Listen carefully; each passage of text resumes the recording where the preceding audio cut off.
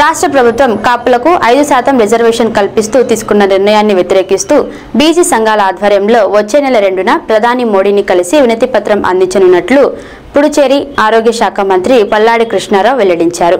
బీసీల ఐక్య కార్యాచరణ కన్వీనర్ పుడుచూరి సూర్యనారాయణ రెడ్డి ఆధ్వర్యంలో అంబాజీపేటలో ర్యాలీ నిర్వహించారు. కాపులకు రిజర్వేషన్ పై సుప్రీం హైకోర్టులను ఆశ్రయిస్తామన్నారు.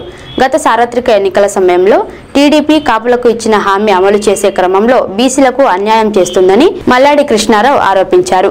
కేంద్ర ప్రభుత్వంతో మాట్లాడి బీసీలకు ప్రత్యేక మంత్రిత్వ శాఖ ఏర్పాటుకు కృషి చేస్తామంటూ ఇచ్చిన హామీలు మాత్రం టీడీపీ నిలబెట్టుకోలేదని మండిపడ్డారు.